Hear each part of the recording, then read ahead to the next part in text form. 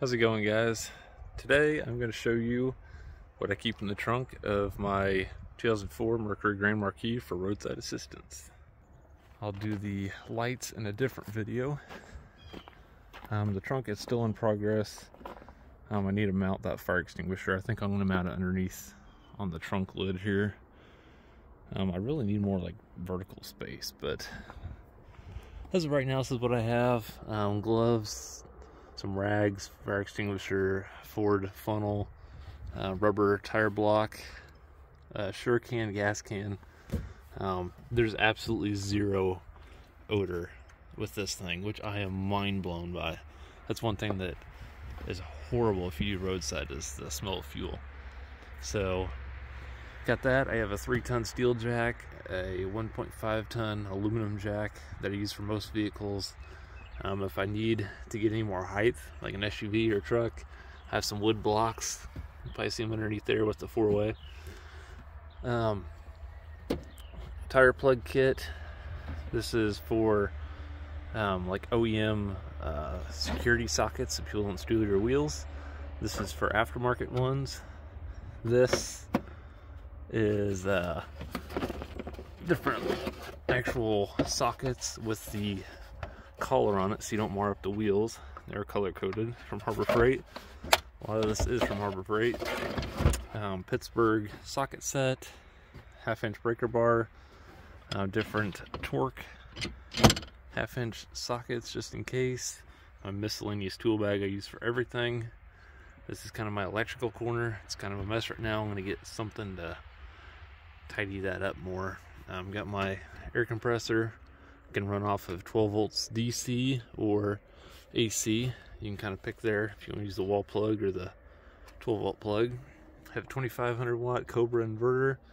It runs straight to the battery with a 80 amp disconnect right here, so I can turn it on and off from this little switch. Got this Gulu jump starter. Works excellent. I've used it a couple times so far. Have the charger and everything right here. You can run it off of just micro USB, all that stuff, USB-C. Also have an extra jump starter. This is a boost pack ES5000. Have that wired up here so I can charge it while I'm driving. That one uses lead acid batteries, so that one needs to be topped off at all times. Otherwise, jumper cables, both my poles for the jacks, access tool. This one's like I call a little lasso that you can grab the knob on your door and pull it up. Have a long reach tool. This is the rest of my lockout stuff. I have a little wedge to get the gap open, 2 air wedges. This is an old-fashioned Slim Jim. Towels, just in case I need them.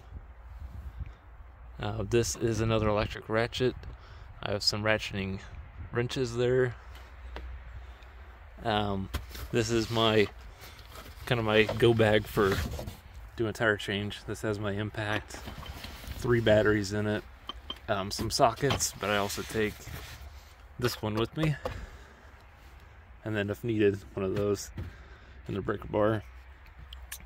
Don't plan on using that other bag, but it is a angle grinder just in case, because I've needed that in the past where you can't get the cable down and the customer's like, do you have anything just to cut it? I can pull that little battery operated angle grinder out and just cut the line and be on our way. So that was kind of quick, so if you have any other questions, leave a comment down below.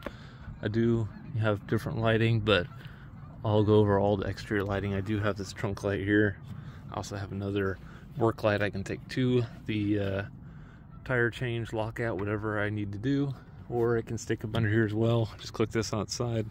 This thing's very bright at night. I think it even has like a strobe and all that stuff, which I could use but don't plan on it. But yeah, that's kind of what fits in here right now. I really want to organize this. Like I said, mount that fire extinguisher either like right here or across here somewhere or something. It's hard to mount with all these little cutouts and forms and different angles and all that stuff. But that's what's in the trunk of my 2004 Mercury Grand Marquis for Roadside Assistance. Thanks for watching. See you guys in the next video.